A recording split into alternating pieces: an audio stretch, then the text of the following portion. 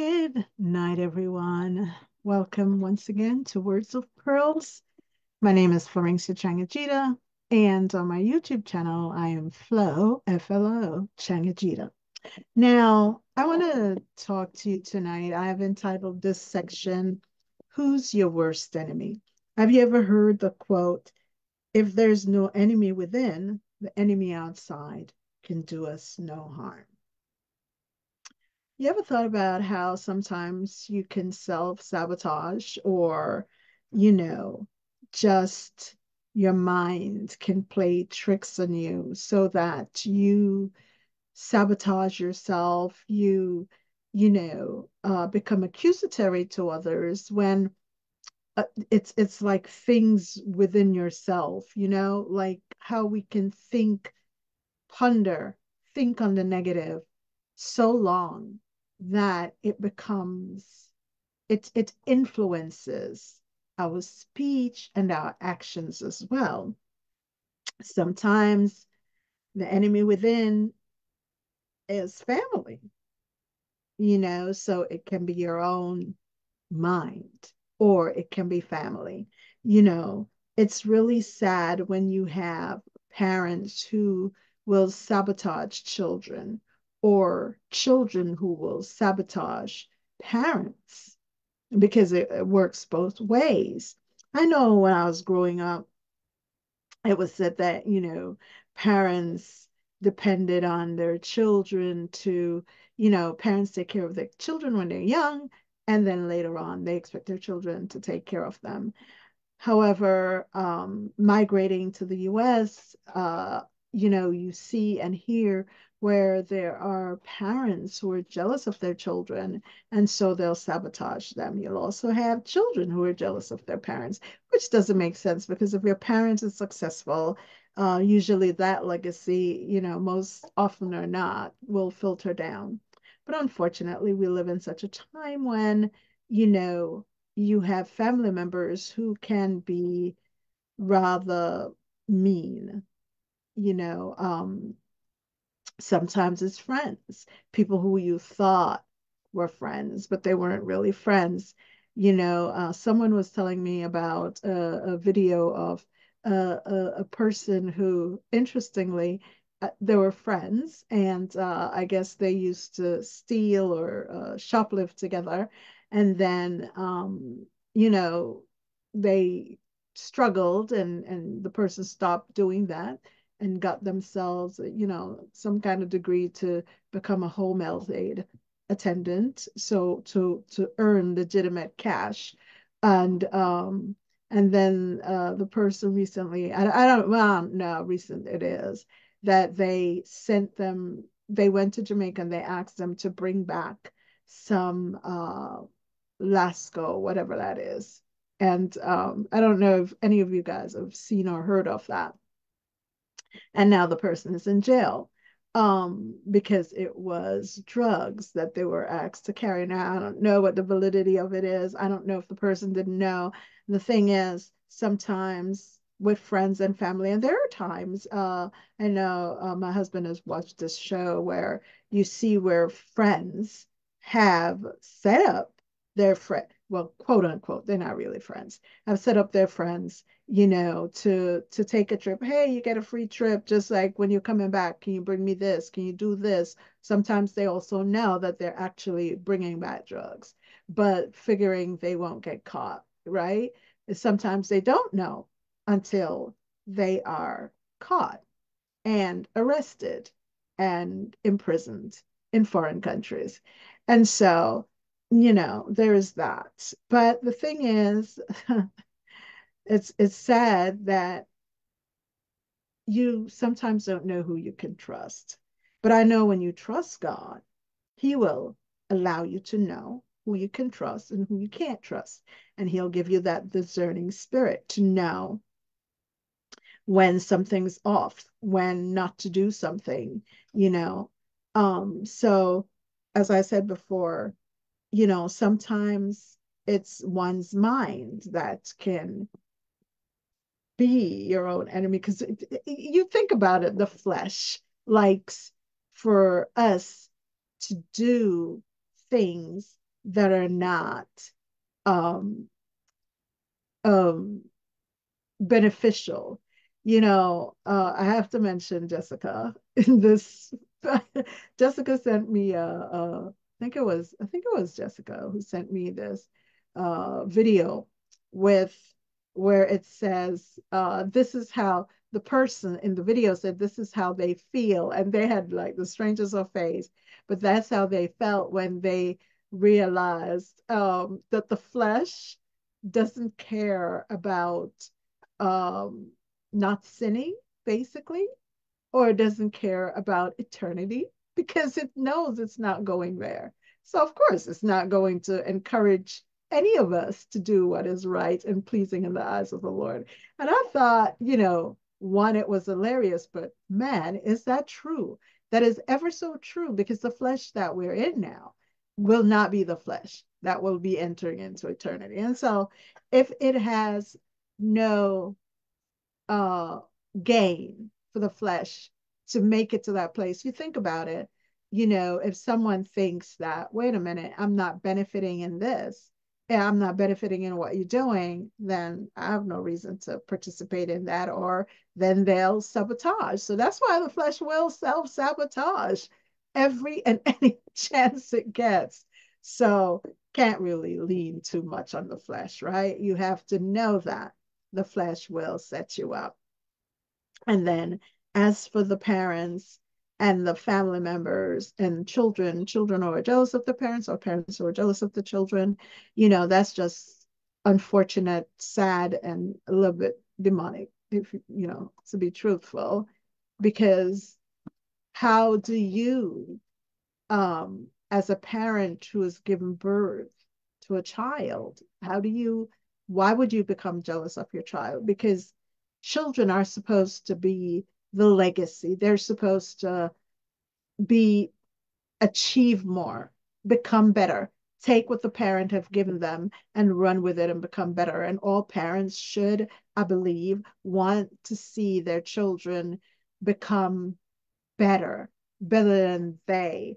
There are, we've known of whole families that worked on, and some folks have folks in their families who have worked on plantations. Some folks have cleaned houses. They've been um, um, domestic helpers, nannies, doing jobs that one would consider to be demeaning, but they've done it just so their children can get a better education. They've done it so that their children can have a better chance at life than they had. Many have worked hard, bought houses, bought stocks, done what they could in order for their children to have a better life than they did. So the thing is, it just goes against the grain when a parent would sabotage their child or do something to harm their child. It goes against the grain. Also for children who are, although my mom, I remember her saying this quote, um, there were she'd share stories about things. And yeah, my mom migrated here. At first, she went to Colorado and she took care of some kids. Yeah, she was a living nanny. So I understand. And something my mom had shared, it wasn't about that family. The family that she worked for, um, she totally the kids, she loved them, and the family, they were good to her. But there was another family that that when you migrate from places, and sometimes you're in a place where there aren't too many people of color and you meet someone else. And so she met this other lady that was also a live-in nanny as well. And her I don't know. She said, but my mom said, the lady said, listen, parents won't eat children, but children will eat their parents. And, I was like, man, sounds so disgusting. What does that mean? And and it's like years later. It's not like she never elaborated either. And just years later, I've heard that in different cultures, said different ways. Um, but it's still the same thing, meaning that parents will sacrifice. And I've met parents that because of some of the schools that I've gone to, I've met parents who have literally gone to their beds without eating and just so their children can eat. Guess what? Few children ever think that when they're eating, if it's even a sandwich, few children will break off that little piece and say, "Here, mommy," or "Here, daddy." If it's the parent that's raising them, to say "here." And so that's, what they were alluding to, because children never think of their parent, but parents always, their concern is always their children. So, we have to thank God for those of us who have children who do think about us, who do say, "You know what? Did you eat? Have you had?"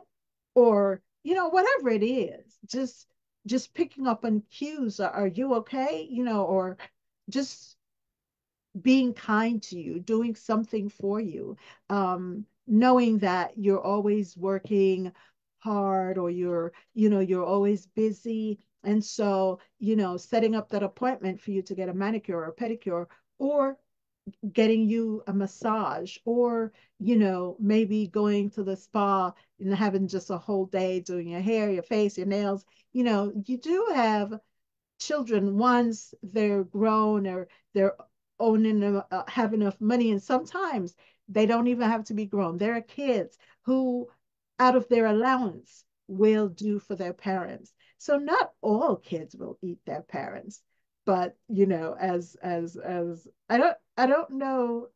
My mom never told me what island the other person came from, but as I said, I've since then heard this saying from all around people all around the world, right? So yeah, it doesn't matter. The truth is the truth. So, but as I said before, I do hope and pray that there is no enemy within your camp, meaning your flesh, your mind is not working against you. Sometimes we can overthink things, and that can sometimes be detrimental, but I pray that it's not. I pray that you have insight, that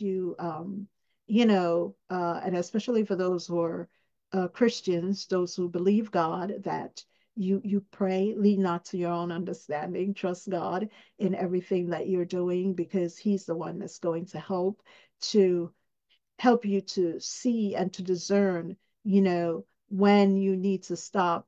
Do not go down the rabbit hole with your thinking, right? Don't follow your thoughts down the rabbit hole, so that it works against you and become an enemy to you. Or, having the dynamic of being in a household where you're not safe, or, just being having friendships or relationships or alliances that are not beneficial on both sides, that can be detrimental, or can be harmful, or painful, or hurtful. And wait a minute, I saw this evening, and my friend Danette, this is on our page too. And I think Debbie had this. Debbie, thank you for that quote. But let me just share this with you. Um, it says, "Accept people as they are, but place them where they belong." Listen, I wasn't thinking about this, but this just came into my thoughts. So this just became a part of this message. Listen, accept people as they are, but place them where they belong. Then it says, "You are the CEO of your life. Hire, fire, and promote accordingly." You know, I tell you, that just tickled me, because seriously, sometimes there are people in your life, and I think for many of us that we think when we're born into certain families that we're obligated to receive, to be the recipients of hatred, anger, um, unkindness. Yes, that one, unkindness. It is a terrible thing when your own family is unkind to you, but you don't have to accept that from them. Place them where they belong. Yeah, you're my aunt, my cousin, my mom, my dad, my uncle, my sister, my brother, my cousin. But guess what? We might be related by blood, but doesn't mean that we have to stay in the same, especially once you're grown and you have your own life. And it's sad that that happens, but I would say pray for them. Pray that the eyes of their understanding be opened and that they come to acknowledge their shortcomings, acknowledge their meanness, acknowledge their anger, or whatever it is that they're dealing with, because we all have something to deal with. Just pray for them. The thing is, you don't have to put yourself in harm's way. So you don't have to go to their houses, or they don't have to come to your houses. You're not obligated. No. Just because you're related by blood. No. Mm-mm. Mm-mm. You can set boundaries, and boundaries are needed to be set. You know, I was recently reading, uh, and I did a message on heart matters and how that the Bible says a merry heart doeth good as a medicine, but sad heart rots the bones. And so when I was doing some further studies, it talked about how we have to set boundaries. We have to set boundaries about the things that keeps peace in our hearts, right? So set boundaries. Set boundaries with family as well. Unfortunately, there are some that boundaries will have to be set. And I know no one likes to hear that, but today, few people like to hear the truth, and the truth, however, does set us free. So I pray that you're not in a situation where there's an enemy within. I do pray that for you. And I pray that you'll allow God to protect you, keep you, and guide you, and that you'll allow Him to lead you in the decisions you make and to open your eyes to truth and to know that you can set boundaries and you don't have to be tolerant of unkind behaviors from anyone. You don't have to be mean and vindictive. You simply have to set boundaries and that you can walk away and stay safe. Well, with that being said, let me just check to see. I remember last week Doris was on. Hello, Deaconess Chavez. Let me see if anyone's on today. Not sure, but I'm just going to check and see before I sign off, because a lot of times I sign off without. Oh, hi, Pastor Shazad. How are you? Hold on one second. I keep I keep forgetting to. Yeah. Uh, hi, Abida. Hi, Pastor and Mrs. Shazad. How are you? Hello, Pakistan. What time is it? Is it morning now? It's night here, so it's probably morning there or close to morning. Anyway, um, hi guys. So have a wonderful night. And for those where it's night, and if it's already tomorrow, have a wonderful tomorrow because some folks are hours ahead of us. And know that you're blessed, know that you're loved. God loves all of us so much more than we can ever express or experience with anyone. And in the meantime, let us remember to share love among each other. The love that God has shared with us, may we share that with others. So have a wonderful weekend, everyone, and stay safe. May there be no enemy within. because the enemy without can do no harm. All right. Take care.